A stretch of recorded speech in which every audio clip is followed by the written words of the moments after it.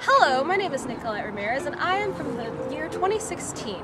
I was reading some sonnets about some dude named Edmund Spenser, and that got me thinking, what was the process like from courting to marriage back in the 16th century? So I decided to see for myself. So I grabbed my camera person, Yessie, and decided to head out and see. So we have traveled back in time to 16th century England, and for this video we will be looking at the transitions of courtly behavior from old traditions. We will be looking at the different age requirements, as well as the status of the marriage provided, the formalities, and the actual marriage ceremony itself. We will be following one lovely couple from various stations in their transition from courtship to their actual marriage. But first, let me give you some background so that you viewers at home will be up to speed about the different weird customs of this century. So after looking at many sources, we here have learned that courting was not an easy feat. There were many steps that one had to take before they could actually get married. The first step was that they actually had to meet, and then they had to have Cupid's arrow strike them. Look, Cupid's arrow in the distance. Amor is in the air!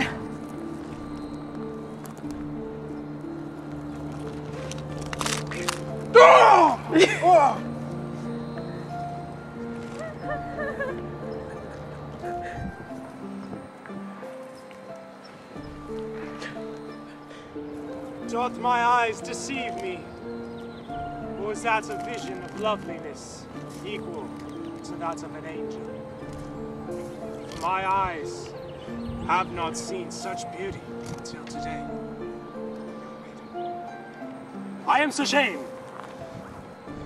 It is an honor to make your acquaintance. My, such forward speech, but one as charming as you I have not yet met. My name is Anna, the pleasure is all mine. Watch as the young couple engages in the strange customs of courtship rituals. Fascinating. The couple appears to be around the ages of 24 to 27, which according to research by Jeffrey Singman in Daily Life in Elizabeth in England, was around the age that was required for couples to be married. Though we are led to believe that couples married extremely young, the average age for women to be married was 24 and for men 27, unless they were of the upper class, which tended to marry very young, with men at the age of 24 and women at 19. This also varied by location. In London, they tended to marry young. For those under the age of 21, parental permission was required in order to be married. So as you can see, our lovely couple appears to be of the same social status, which means that they are allowed to engage in courting. According to Eric Carlson's text, Courtship in Tudor England, oftentimes before the mid-16th century, couples were mostly paired up for economic gain, and love didn't have anything to do with it. The marriage was arranged by the parents who had the say in what was going on. Before this new type of courtship arose where love was the main center focus, many marriages actually failed and ended in adulterous acts.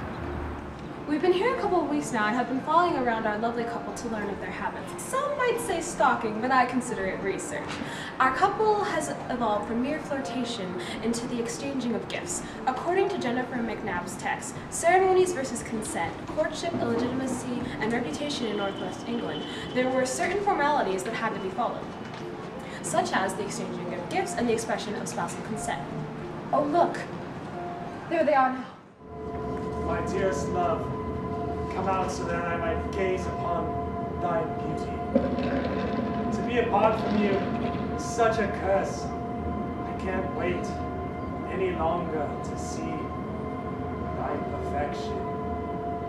I too cannot bear to be apart from you, my love. Here is a small token of my love.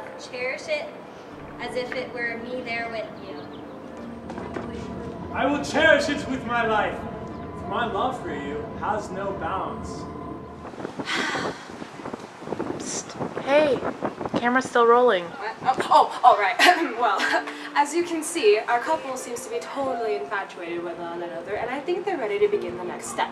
With the next steps come a couple procedures that they need to follow. It's been a few weeks of them exchanging gifts, and the male looks ready to take the female on as his bride.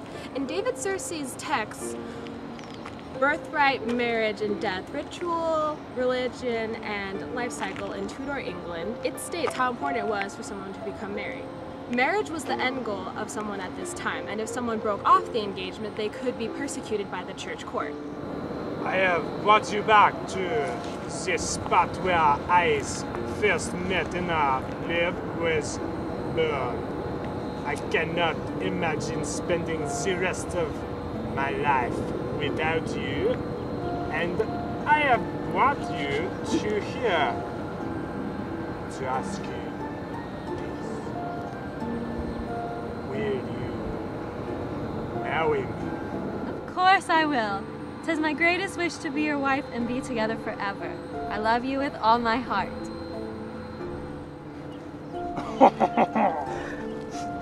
That was beautiful.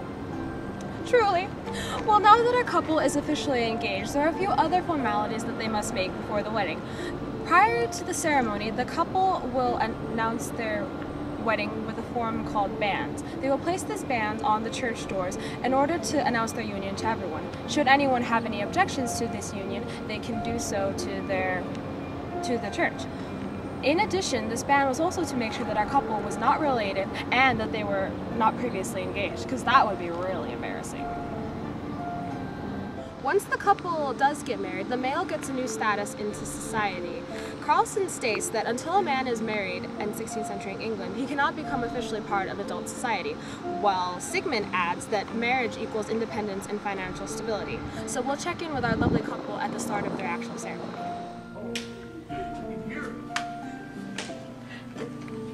The day has finally arrived, and there have been no objections, so the ceremony can proceed as planned. Before the ceremony, there are a couple of things that must be done.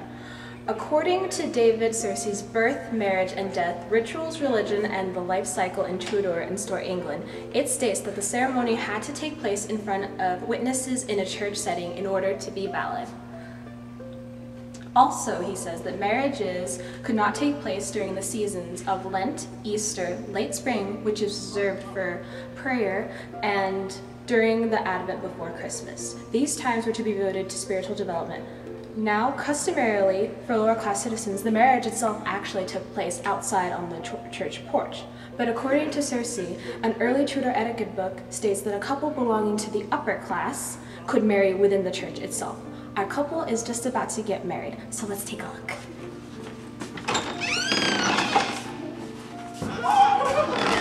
Cue the payment.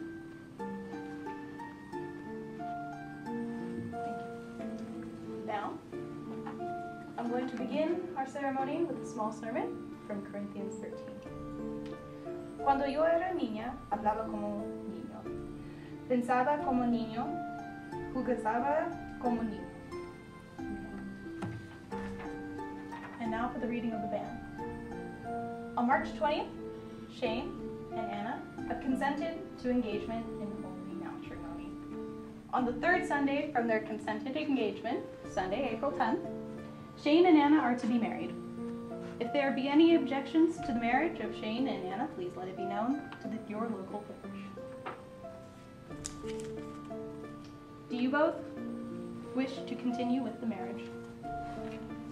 Yes. Yes.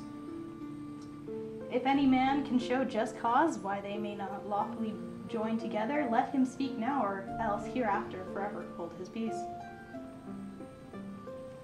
Splendid. Now, do you two, forsaking all other, take one another, as long as you both shall live? Who giveth this woman to be married unto this man? I do. Okay, cool. Now for the vows and the ring. Sir Shane, do you have the ring? Yes. Yes, good. Now repeat after me and place the ring on her fourth finger of her left hand.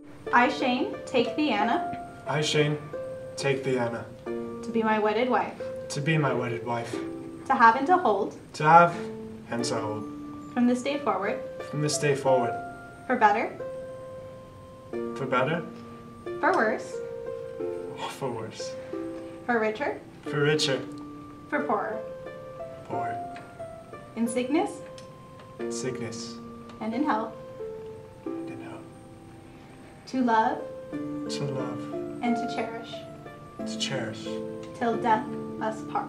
Till- till death do us part. With this wreath, With this ring, I thee wed, we wed.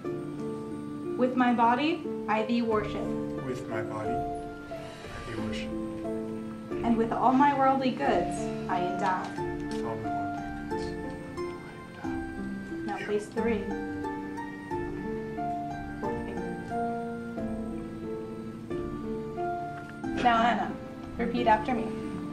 I, Anna, take thee, Shane, I, Anna, take thee, Shane, to be my wedded husband, to be my wedded husband, to have and to hold, to have and to hold, from this day forward, from this day forward, for better, for better, for worse, for worse, for richer, for richer, for poorer, for poorer, for sickness and in health, for sickness and in health, to love, to cherish, to cherish, and to obey, till death us part. death us part. All right. Those whom God hath joined together, let no man asunder. For as much as Shane and Anna have consented together in holy wedlock, and have witnessed the same before God and this company, and have therefore given and pledged their troth to either to other, and have declared the same by the giving and receiving of a ring and joining of hands, I pronounce that they be man and wife together. I just love weddings. Well, there you have it, folks. The ceremony is officially over, and now we can begin the wedding festivities and celebrate in nuptial cheer. And then they can consummate the marriage in order to make it official for them to be husband and wife. And why aren't you filming me? They don't look too happy. Well, I believe this is what we call witchcraft. And that concludes this video. It's time to skedaddle. Bye-bye.